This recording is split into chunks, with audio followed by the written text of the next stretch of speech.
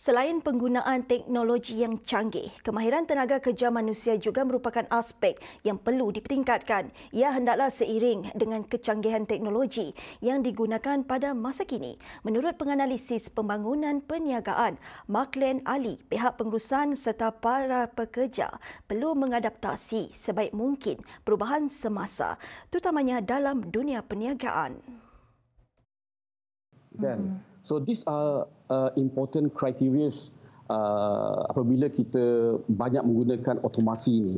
The ability to I call it the data analytic orientation. Maksudnya kita kena ada this data analytics. We are no more using gut feeling ataupun from our past experience, because it's a new changes in our business environment. So that's why we need to develop ourselves, that expertise at all level, at the management level, at the talent level, at the same time, which technology is able to assist us to produce a better efficiency. Beliau menambah penggunaan data melibatkan data berstruktur dan data tidak berstruktur. Jelasnya penggunaan data berstruktur membolehkan kompiler memperuntukkan lebih daripada satu ruang ingatan untuk nilai-nilai data yang berkaitan dengan merujuk satu pemboleh ubah yang sama. But at the same time, kita pun kena tahu tentang the unstructured data, which is the hidden data yang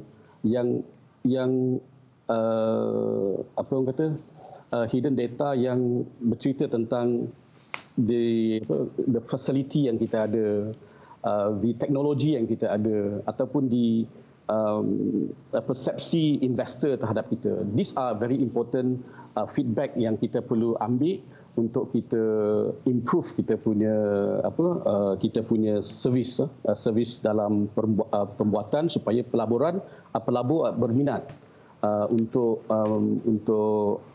masuk ke Sarawak.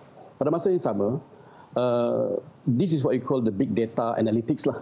Keupayaan analisis data besar adalah penting untuk digunapakai supaya pihak kerajaan dapat mengenal pasti segala keperluan para pelabur serta pengguna. Begitu juga dengan pengadaptasian teknologi sains dalam sektor pembuatan di mana ia mampu meningkatkan produktiviti.